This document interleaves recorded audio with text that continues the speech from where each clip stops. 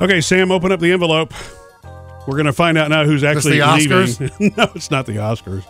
Okay. One of the 5 is leaving. I figured putting it in a sealed envelope was probably the smart way to do this, right? Right. Oh, haha. Let me hear. Okay. Oh, my God. Jody's leaving. Okay, stop. No, she's not. Murphy's leaving? All right, No. let's do this, okay?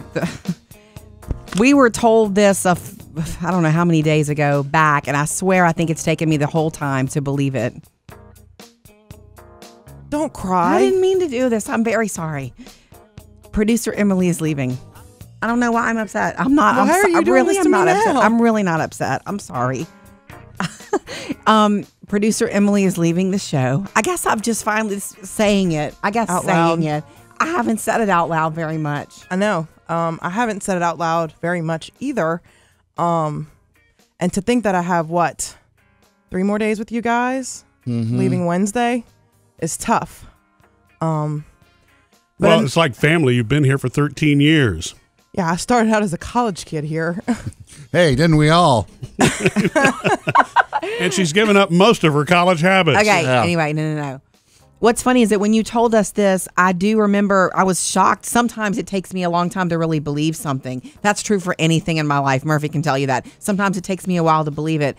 But I remember telling you congratulations because I am happy for you, because knowing you like I do personally, I know this fits into with what you want for your life. Right. So let's go there. A job came to me, just so you know. I was never looking for a job. I've been very happy here. I'm still happy here. I can't see, my glasses are fogging up. A job came to me. My best friend owns a company. She thought I'd be perfect for this position. She offered it to me. And Your best friend, huh? No, Yeah.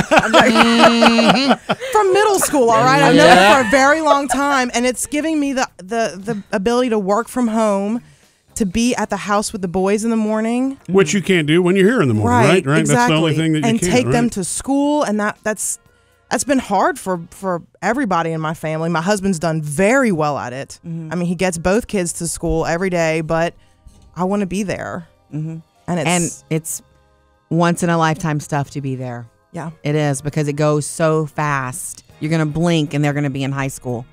Don't say that. Well, you are. Hey guys, be sure to subscribe to our YouTube channel so you can watch more in-studio videos like these.